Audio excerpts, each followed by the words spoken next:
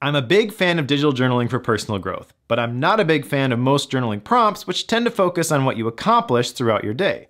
So for years, I've been using a different type of journaling for personal growth that's based on my effort and intention instead of the outcome, called daily questions. And in this video, I'm going to share the shortcut that I made to streamline my daily journaling process at the end of my day. Now, if you want a more in-depth look at my journaling process, I recorded a separate video a while back which walks through all the details of the daily question format that I use. If you want to dive deep on the process, you should go check out that video, but I'll touch on it briefly here before we get into the shortcut. So the basic premise of daily questions journaling is that you rate yourself on your intentions, not on the outcome. You simply rate yourself on a scale from 1 to 10 based on if you did your best to move the needle in a particular area. This type of journaling has much less friction for me, as I found myself resisting journaling when I had a bad day the other way. If I didn't accomplish what I wanted, I resisted journaling because I wouldn't have anything to add for my outcome-based prompts. But with daily questions, the goal is simply to move the needle in the areas of your life that you define as important. Now, you can decide for yourself what those areas are, but here are mine as an example. Every day I ask myself, did I do my best to grow spiritually, love my wife, love my kids, be a good friend, learn something, create something, and exercise? I find this form of journaling is much easier to do consistently because I don't have to judge myself based on what I got done or what I accomplished. So for example, if I'm training for a half marathon and I'm supposed to run 12 miles, but I cut it short after 6, I might rate myself a 5.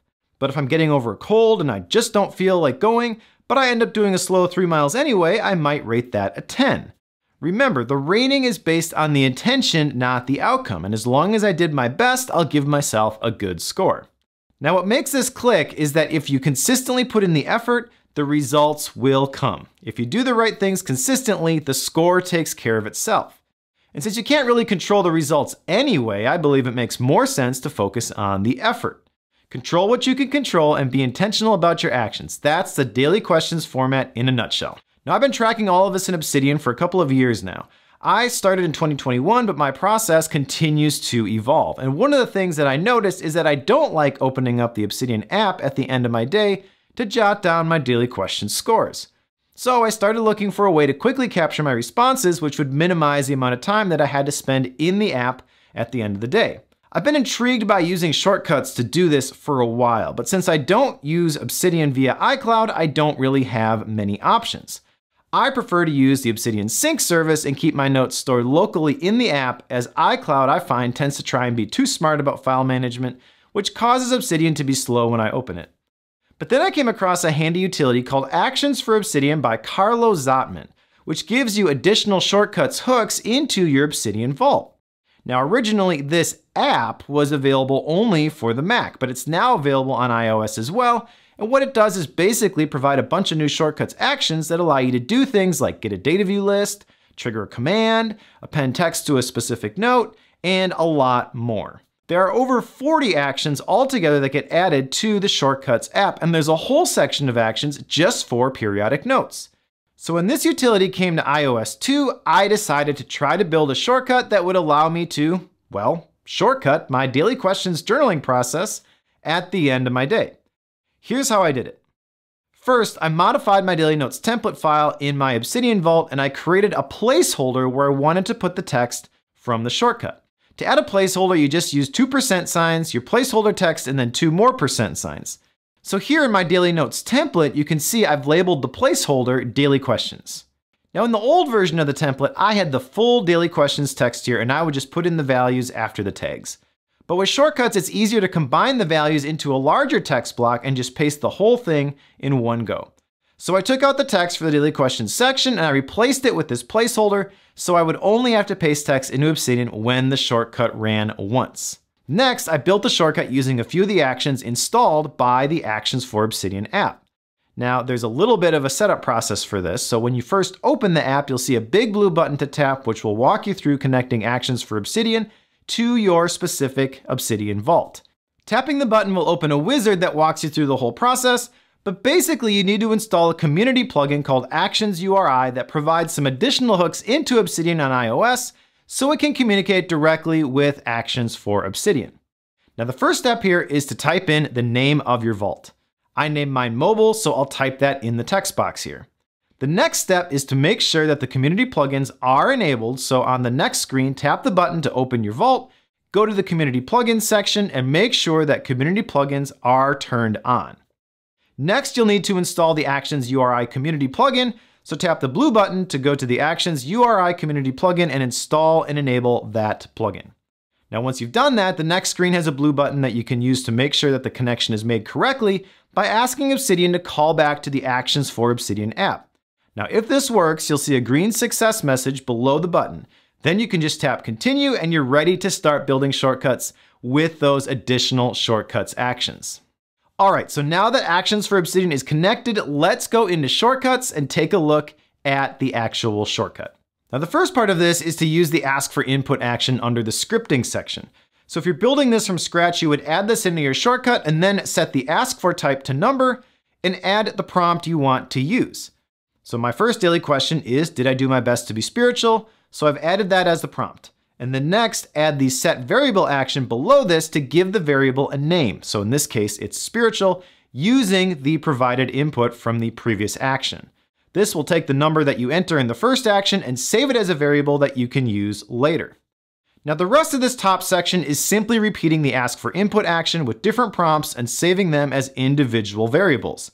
I won't walk through all of these, but it is important that you can tell what your variables are so you can add them back in the next step. All right, so next we'll add a text action and enter the text that would have previously been in the daily questions section of my template. The first line is, did I do my best to? And then we have bullets for the different questions and the tags we're going to assign the values to. So for grow spiritually, we have a tag of daily questions / spiritual, then a colon, and immediately after the colon, without a space, we want to put the spiritual variable that we set up above. This will place the number that we enter for that variable into this text block. And again, we'll repeat this for the other questions and variables. This will provide a clean block of text that we can simply insert at the placeholder in our daily note when the shortcut runs. Okay, so now the next step is to make sure that the daily note for today is actually created in our Obsidian Vault. And this is where we'll rely on the new actions from the Actions for Obsidian app. So under the periodic notes section of the added shortcuts actions, we'll use create periodic note. We want to create a daily note, but as you can see, you can actually use this for other periodic notes as well if you have the periodic notes community plugin installed and enabled. For daily notes, all you need to do is have the daily notes core plugin turned on. Next, you need to choose the vault you want the daily note created in. I'm going to use my mobile vault. Then you can choose what you want to appear in the note body. Now here you'll want to make sure that you have your daily notes template set up in the daily notes section of your Obsidian settings. As long as you have this set in the shortcuts action, you can actually leave the note body section blank. This will defer the contents of the note to the standard template settings in Obsidian, which is what we really want to use anyway. So next, tap on the caret to make sure that the strategy for dealing with an existing note is to leave it as is. This makes sure that you won't override it when you trigger the shortcut, which is important if you use your daily note for things other than the daily questions journaling. Next, select the Insert Text at Placeholder in Periodic Note action. For this one, we want to insert the text from the text block up above, and we want to insert it at the placeholder Daily Questions. Note that you just need the placeholder name here without the 2% signs on either side. Make sure that this is set to place the text in the current daily note, and make sure that it's pointing at the correct vault, in this case my mobile vault. Again, tap the caret and make sure that Allow Empty Replacement is toggled off, and under Where should the text be inserted that it's set to Replace Placeholder. This will place the entire text block into the note in the place where the placeholder was. All right, so now that we've got it set up, here's what it looks like when we run it. Let's open up the Shortcuts app, run the shortcut, and answer the prompts. I'll answer 9 for spiritual, 9 for love my wife, 8 for love my kids, 7 for be a good friend, 8 for learn something, 9 for create something, and 8 for exercise. Now Shortcuts takes my responses here, does its thing, and once the shortcut is finished, we're taken back to the Actions for Obsidian screen. But if we switch back to Obsidian, we'll see our current daily note is opened with the template applied, and the shortcut results are added into the daily questions section. Now, a couple of things that you should be aware of with this. First, I don't always journal from my phone, so I actually have a separate version of this shortcut set up for when I journal from my Mac. But that requires that I have the macOS version of Actions for Obsidian installed, and I have it pointing at the vault on my Mac, which is technically different. My vaults are connected via Obsidian Sync, but they're named differently, and therefore they require two separate shortcuts and two separate licenses for Actions for Obsidian. Second, this shortcut only works for the current daily note. It's intended to be used at the end of the day, but if I miss a day, I can't use this shortcut to add responses for previous days. So for that, I created a simple text expander snippet that I can use to manually replace the placeholder in the daily notes template if I do have to go back and make up a day. Lastly, these shortcut actions aren't free to use. You do have to pay to use Actions for Obsidian.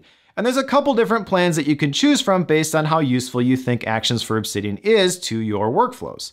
The plans are all one-time purchases, and you can get a discount if you buy a license for both the macOS and iOS versions. Personally, I think Actions for Obsidian is a really cool idea, and the shortcuts actions are really useful.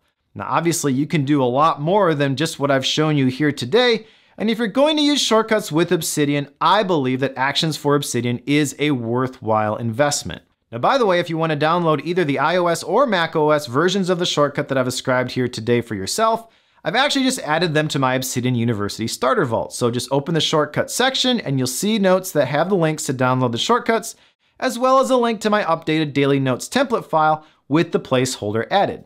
You'll also get a bunch of other tips to help you make more of your notes and ideas in Obsidian, some additional resources like a markdown reference guide, a bunch of other templates, and a coupon code for my Obsidian 101 course.